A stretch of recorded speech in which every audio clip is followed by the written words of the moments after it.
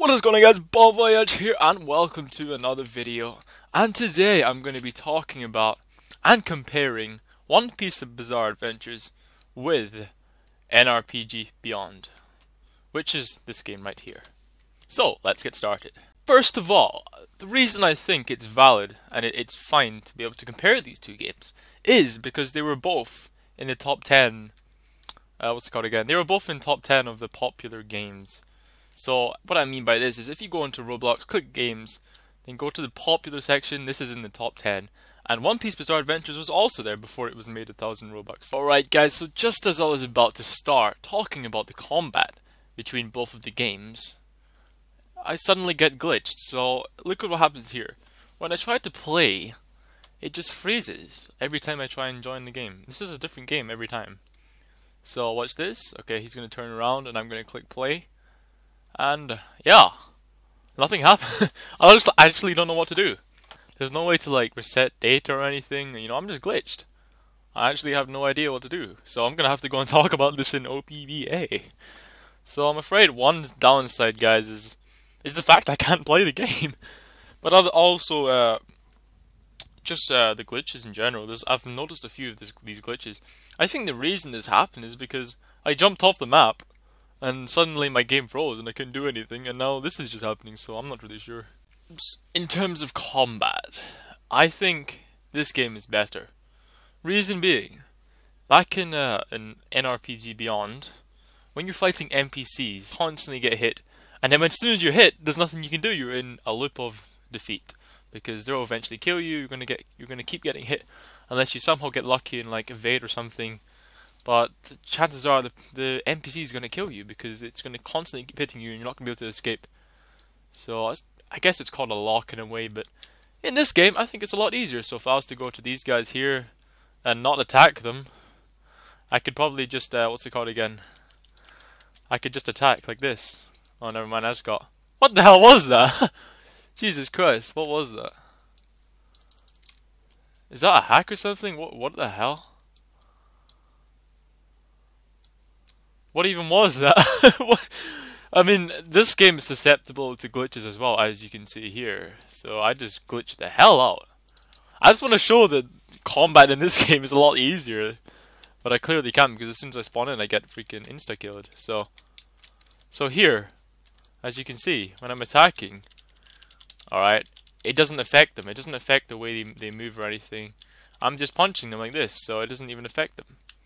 Whereas in NRPG Beyond, it really actually, you know, it's annoying because it stuns you and you move, and there's nothing you can actually do. Whereas in this game, you can see that it does not stun them. Oops, I did not mean to hurt you, sir. The next point, guys, I'm going to bring up is complexity. So, in my opinion, I just favor this game in that category because this is just much simpler. In NRPG, or NRPG Beyond, it's just like really complex. There's so much to think about. I think it's just too much for me as a player. But I mean, I know a lot of guys. A lot of you guys will actually really like that it's complex.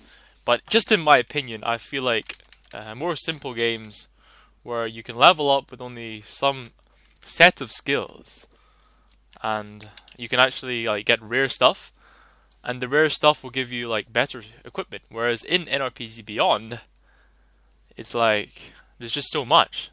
Like you've got all these jutsus, all these kinds of jutsus. They're all different.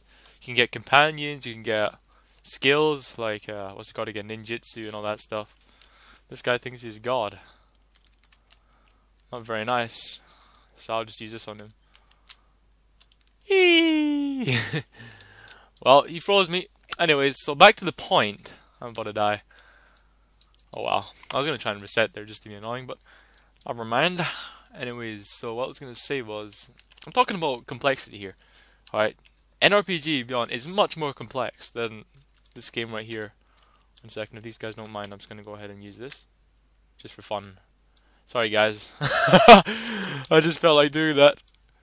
Alright, I'm just going to go hide here, just so they don't find me, you know. I don't want to be the victim here, so yeah. Okay, so on to professional level. Professional levels, I would have to put NRPG Beyond ahead there, because it's quite obvious. I mean, it just seems more professional. It seems like a lot more effort has been put into it, as opposed to this game here, One Piece Bizarre Adventures. Many signs of that include all the sound effects, for example, when you click things or when you change the different things. One big side of this game, guys, is PvP. I just feel like PvP is way better in this game. Like, just everything about it. So, like, stunning, all that stuff. As opposed to NRPG Beyond, where you can't really be toxic. Compared to here, you can be really toxic to people because you can freaking, what's it called again? It just seems like the environment is a lot easier to annoy people in. So, for example, if I was to come here, and like sneak around to here, this guy Kia is really annoyed at me because I keep shooting him from behind. So basically, oh, he left. No, he didn't. Never mind. Anyways, I need to be careful here because this guy Kia is really annoyed at me. So I need to be careful. Anyways, what I was gonna say is PvP is just, in my opinion, a lot better in this game because I'm gonna see if I can kill him with a combo. So that's him over there. He's gonna try and kill me. When he comes towards me, I'm gonna freeze him with a, what's it called again? And then I'm gonna start shooting him. That's the tactic, anyways, guys. So I think you know what I'm gonna do. I'm gonna hide inside this tree. Hopefully, he doesn't see. So I'm gonna hide inside if I can get in. If he comes here, I can use this attack on him. So there we go. And now I can shoot him. Hopefully that's gonna kill him. And there we go. He's very triggered. It's actually so fun triggering people. That is why PvP in this game is just like, it's just better. Like, you could just trigger people like this. I literally hid and then I killed him, and look how annoyed he is, dude. And the last point I want to bring up today, guys, is the fact that none of these games have a map. Okay? I just feel like if you were to join this game, you would spawn at, where's it again? You spawn at that island over there. So if you were to spawn there, you'd be like, where the hell do I go? What do I do? You know, I just feel like there could be like more guidance in the game. So if you could spawn with like a map, they just showed you like all the islands in the place, but maybe not all the islands, maybe just the main islands. So like it showed you basically like the middle mountains, but maybe it didn't show you like this island, for example, or the island with the second level haki. But yeah, I don't think they should. The map should not include Skylands as well. I think Skylands are more like a secret kind of thing. Same with NRPG Beyond. I'm not sure how to get a map. I haven't played the game too much, but I am like 400, level 400 and something. But I'm still not sure if you can get map in that game or not. But it's definitely not clear. So that's one thing I think both games could improve on, is a map of the place, and maybe like a help section that tells you like what you actually do in the game. Because I feel like at some points I was a bit lost. But anyways, guys, that's going to be the points today. Comment below if you want me to make another one of these. There's still more points I could go through. I just went through 4 today, and that was first one. What was the first one again? Combat. Then it was what's it called again? How professional the game looked, how it was, how nice, how much effort had been put in the game. The third one was PvP, which I really liked in terms of this game. And fourth was the fact that both games could have a map. Because if a map was introduced, it'd be so, you know, I just feel like it'd be so much better. It'd just be so much easier to play. But anyways, guys, if you did enjoy this video, make sure you leave a like, if you're feeling generous at least, to subscribe to get oh god, to stay updated with all the videos I make, and turn on notifications if you subscribe. But yeah, other than that, have a lovely day and peace.